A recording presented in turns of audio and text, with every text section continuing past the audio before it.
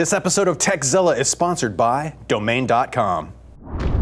We told you about Chromecast last week. Google's new HDMI stick gonna let you connect and stream content straight to your HDTV. Part of what's amazing about it, $35. As of last week, you get like $21 in credit on Netflix. They sold out completely. They stopped the Netflix deal, but it's still a really exciting deal even at $35. Revision 3's Director of Client Engineering. Dude, your title has morphed in amazing ways. Kevin Hourigan joins us.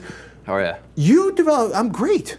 Are you glad that you pushed the Chromecast client? Yeah. It's exciting. Yes. And we should point out, if you watch on an Xbox 360, or PlayStation 3, an iPhone, an Android device, any of a number of television platforms, Apple TV, Roku, you built those applications. Right.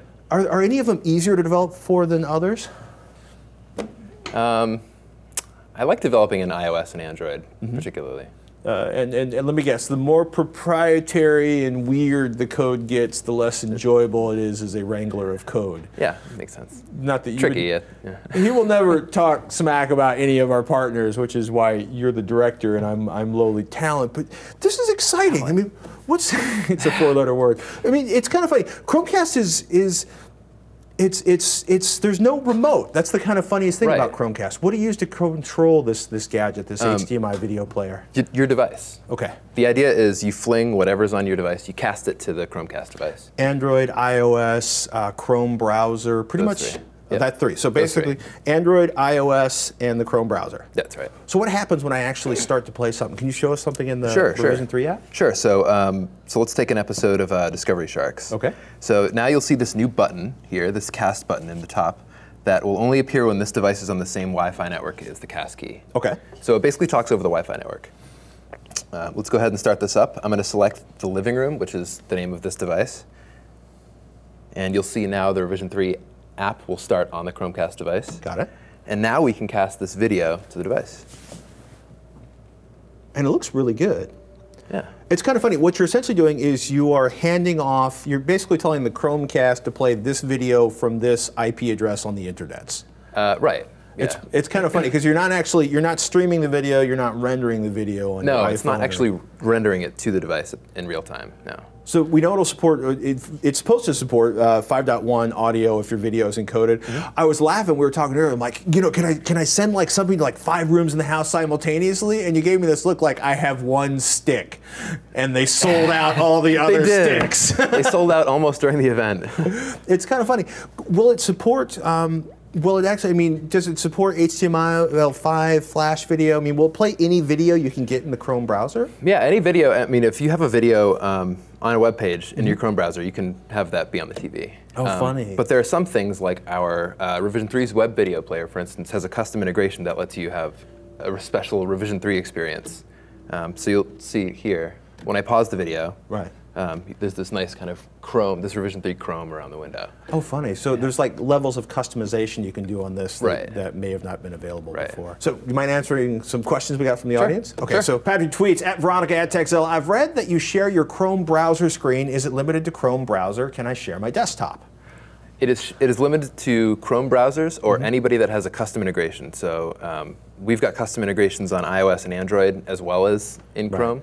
But effectively, it's limited just to that Chrome tab. Oh, funny. So basically, I would launch the Revision 3 app on Android or iOS, and it will work with Chromecast, but in most cases, it's got to be something inside the Chrome browser on my desktop. Yeah, unless it's a special integration that's developed inside in Chrome, then yeah. Jason tweets, @Veronica @Tekzilla, are there any issues with the Chromecast getting power from the USB ports that are included on most TVs? Shouldn't be. Most just needs a 5-volt power source. Basically 500 milliamps. It's not looking for like 2 amps like your iPad. No. Andrew tweets, @Veronica @Tekzilla, how do I play personal videos in Chrome, as has been described in lots of articles? Doesn't work in Windows. Personal videos, like on your own computer? That's what it sounds like my video collection on my server at home. Right, right. There may be a Chrome app that would let you do that, and I can see that coming soon. because it sounds like a great idea. Maybe I'll just do that on the side. Good thing. Sure, it's $2 in the Play Store. Well, it's funny, right? Because it comes out of the box with Netflix, YouTube, and Google Play like video support. And Revision 3. And Revision 3. Sorry. But what I meant to say is like if you're buying video that's DRM, like if you're buying, you know, what I mean, your Apple video, your Apple videos, your DRM Apple video is not going to work. Your DRM video from a weird source isn't going to work unless there's a plugin that plays that video in the Chrome browser. Right. DRM video, I'm not sure. I think that would, again, you'd probably have to have a custom app for that. Sure. But anything that is supported by Chrome's HTML5 video support, so H.264 and MP4 or VP8 and WebM, you could just have it in the tab and play it that way. That's really cool. And then just cast the tab. Oh, interesting. Yeah. CabbyBot tweets at Veronica at Tekzilla. How to use #Chromecast in a hotel with a wireless proxy web login page. No one seems to know if or how that would work. Count me in that crowd. You're probably going to have trouble with that one. Well, it's funny because you would have to launch the... Wow, that would be a wicked ripping pain. Right. The Chrome key has its own Wi-Fi network, and then you connect to that to tell it how to connect. But if there's some sort of barrier that requires authentication before you log in, I don't think you're going to be able to do it. At least now, currently, because when you point out this is like 1.0, you know, firmware and software inside of this. This is the very first release. And usually, there should be iterations fairly quickly. In fact, I think there was one major iteration already. Somebody said over the weekend. It's a good question. I don't know. Daniel tweets at Veronica at Tekzilla. Yes, pick me, pick me. When's it out in other regions like the United Kingdom? I'm not sure. Okay. Later. Probably much later now that they've sold out like everyone they can build. Yeah, I know. I think the Netflix subscription was also very popular, and that disappeared soon after. Well, they're basically like, it was a limited offer, and we sold all of those. Right. Well, it was kind of funny because it was like $35 minus $24 worth of Netflix, which is, again, that is gone now. So it was essentially an $11 Netflix streaming device. Yeah. Dude, thank you so much for your time, sir. Sure. Any tips or tricks for handling the Chromecast? Anything you found that people might not be so obvious, or does it just work? It's really straightforward. It works right out of the box.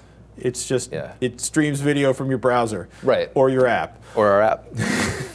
Our app. Download our app, people. What's it called? Revision 3. Oh, that's pretty easy. Go to the Google Play Store, search for Revision 3. Go to the Apple Store, search for Revision 3. Download it, run it, people. Evan, thank you again so much. Entrepreneurs and innovators are all turning ideas into realities online, backed by the strength of a .NET domain name. .NET is one of the world's most popular domain extensions, and a .NET domain name from domain.com will inject your business with instant credibility.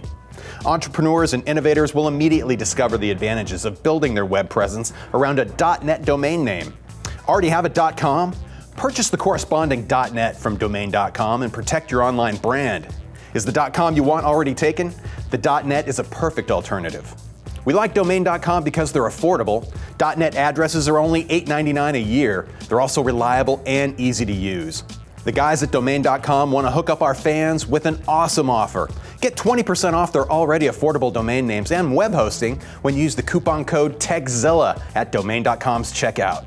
That's 20% and big time savings. And don't forget to use the coupon code Tekzilla.